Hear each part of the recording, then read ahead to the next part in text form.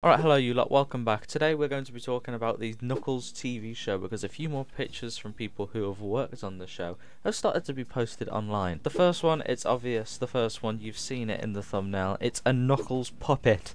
I don't know why, but for some reason they have a puppet for Knuckles. I'm not sure what this is going to be used for, but it's there. It's actually a thing. It looks really cool in my opinion. It looks so good. They don't have the spikes on the gloves for some reason. The ways that I think this could be used is possibly like stand-in stuff. You know when they were filming Sonic the Hedgehog 2, they had those statues of like the characters, so when they went back and edited, they could track it over them and figure out, oh, this is where they're supposed to be in the scene. I think this is the thing it could be used for whenever he's speaking. But the same thing that I'm wondering is, why wouldn't they just use those stand-ins they used for Sonic Movie 2? Why wouldn't they use that? Why have they just decided, let's use puppets? I say it sounds so random, but there could be something to do with them turning into puppets or something in the show, as like a gag, or if it's a flashback.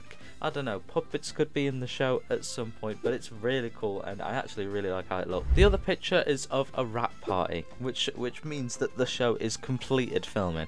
It's a bunch of different variants of the Knuckles logo. We got the white one we saw in that Paramount Plus preview, and then we got one of like white and red. It looks pretty cool. But yeah, the Knuckles show is done filming, and they've started to show off stuff we haven't even seen. We know that the show's been done filming for a while, but now they have a Knuckles puppet. I don't know. I really don't know how it's going to be used in the show, but it looks really good. Which is weird because the official Sonic TikTok account also posted that they had a Sonic puppet. So I don't know if this is actually going to be used in the show at all, or if Sonic just liked making puppets for things and they just thought it'd be nice to have there. It'll be in the show somehow. I think so. It'll probably be over with VFX. I don't know. Give me your ideas. What do you think the use of this Knuckle puppet is? Why do you think they've got one? And the rap party is done. These photos, I've seen photos of the rap party being posted elsewhere online quite a while ago. So hopefully that means that they should be far into editing it now. And I want to see stuff soon, okay? I'm really excited. I want to see stuff. I'm waffling. Thank you all for watching. See you all later. Adios.